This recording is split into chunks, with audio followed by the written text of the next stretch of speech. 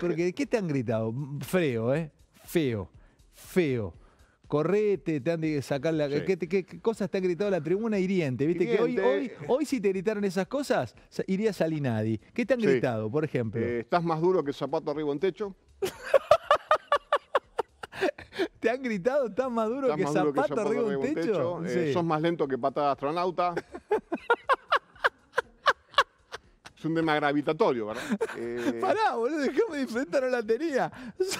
La voy a usar. Sos más lento que patada de astronauta. La de Armstrong, la de Aldrin, la de Collins, viste que va... muy anunciada, es una jugada muy anunciada. ¿Qué otra cosa te gritaron? No, bueno, la típica, correte que están jugando, sos más lento que Only You,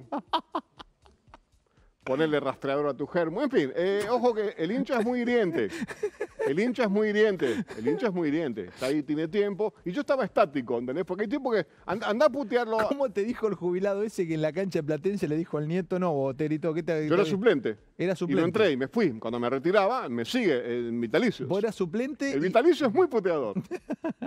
Porque ya está de vuelta. El vitalicio no le importa nada, ¿entendés? No tiene nada que perder. Es un tipo que ya está de vuelta. Entonces, cuando nos vio retirar, nos dijo, si así juegan los titulares, lo que deben ser ustedes, hijo de puta. Nos dijo de una forma que a mí me llegó. Yo empecé a considerar la posibilidad de dejar la actividad. No, Eber, no, porque sos amado por la gente. Bueno.